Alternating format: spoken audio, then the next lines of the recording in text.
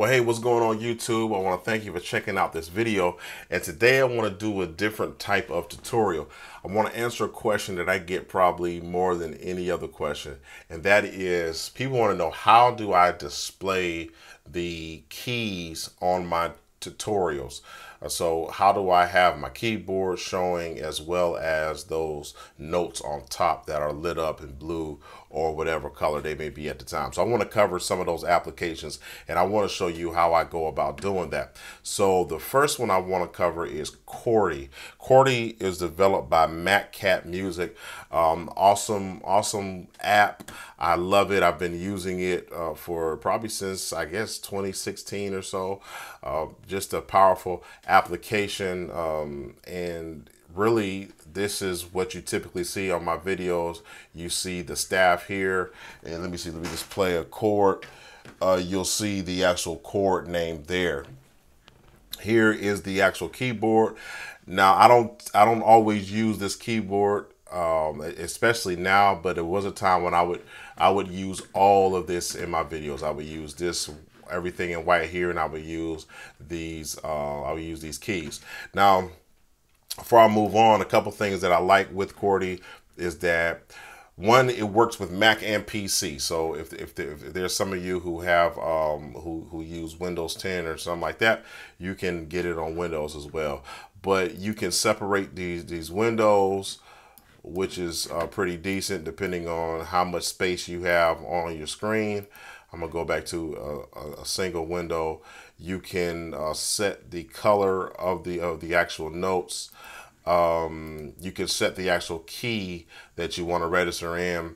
You know, so if you want to be in F sharp or B, E, whatever, it'll show up there, and of course your sharps and your flats will register accordingly. So I use Chordie, and then I also use this software developed by Jamal Hartwell, and it is called Midiculous.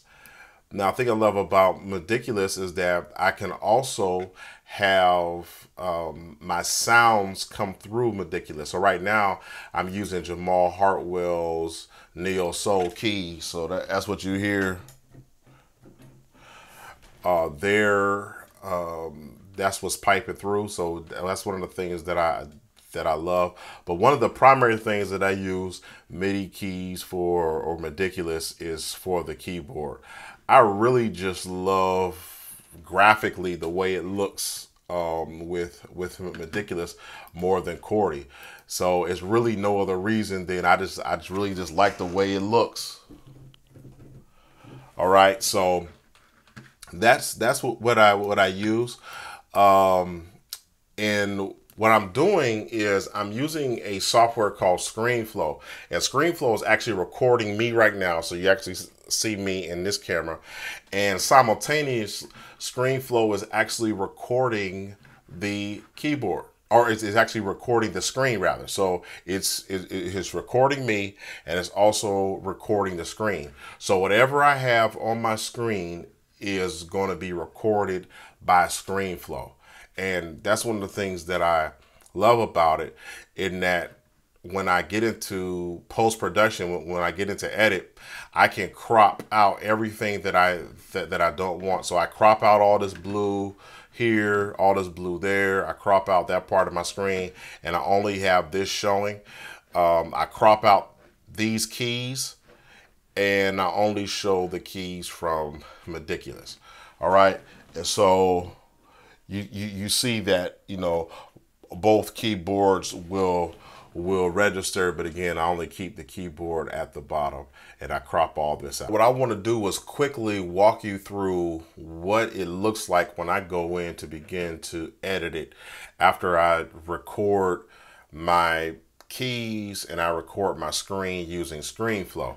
So typically what I'm going to see when I'm editing, and right now I'm actually in ScreenFlow's editor, is I'm going to see, this is what popped up on my screen. All right, and what I did was I copied and I pasted that. So what I'm going to do is I'm going to just crop this, and I'm just using shortcuts that are unique to ScreenFlow. And what I'm doing is I'm just kind of just pulling this over, just cropping everything else out, so that at this top, this top layer, what I want is just what appears on the Chordie app. So what I'm going to do is I'm going to crop this next one so I get only what appears on Midiculous. So I'll just crop this, and let me just pull this over. And then what I have is I have my keys displayed, so I can position this however I want to position it. I can make this as large as I want to. I can position it anywhere on the screen, position it over here, position it more towards the middle, and I have a quick presentation. It didn't take me long at all to record it, and it doesn't take long at all to edit it either. And so that is just a quick shot of what it all will look like once it all comes together. So I have my hands displaying, I have Midiculous, which is right there, and then I have the Chordie app, which is appearing up here. So I really hope that that answered your question about what I use to create my video presentations. I'm using Chordie, I'm using Midiculous, and I'm using ScreenFlow. So those three softwares are kind of the backbone of what I do when I create my video presentations. Now, if you are a piano teacher and you want to learn more, you want me to walk you through beginning to end the exact process that I use to create my video presentations, from the setup to the recording to the editing and the exporting and all of those details, we have a course called Video for Piano Teachers. And if it's something that you're interested in, you already teach piano, or maybe you want to get into teaching piano, no matter where you are, this training is for you. So if you click the link below, you check it out, you can get 75% off of that course right now if that's something that you're interested in. But this video, again, was really just about exposing the softwares to you. I encourage you to check them out on your own, to kind of play with them to see if it's something that will work for you.